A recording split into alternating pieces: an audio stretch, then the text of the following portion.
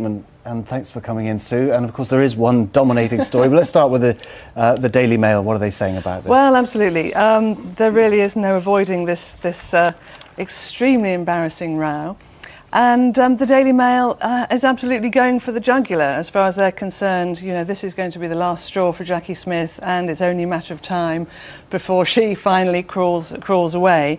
But how long do they give her? What they're saying is it could be a matter of months. A matter of months. So right. Don't hold your breath. I don't think it's going to happen anytime soon. So who's saying that she could face the axe? Do they tell us that on the front page or not? No. Sources. No, they're not. They're not really saying who's calling for her head.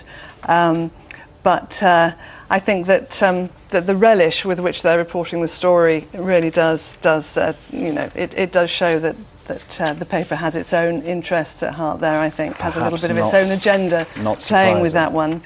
Let's move on then to the Telegraph, I think. Yes, well, the Telegraph has come up with an absolutely spectacular amount of detail on this story, which is as you would expect from the paper of record. And yes, the headline, Smith shamed as expenses sleaze row engulfs Labour, and here in the small print, they've obviously set a team of reporters to find out the answers to the question which the Nation is asking tonight, which is, what were those movies that Mr. Did they get Smith an answer? Was enjoying that night? Well, they have combed the schedules, and they don't actually say that these are the titles that he was watching. However, they do share with us that one of these adult channels, Television X, was showing that night two particular movies. One was Raw Meat 3 and the other By Special Request. So they don't go into the detail and review these films and tell us whether it was worth the money. No, sadly worth not. all the trouble. Yes, apparently he also watched Ocean's 13 twice. Which some would say, and have said today, is a worse crime in some respects. Absolutely, I think we all deserve such a poor film. An apology for that one. On to The Independent, is that the next one?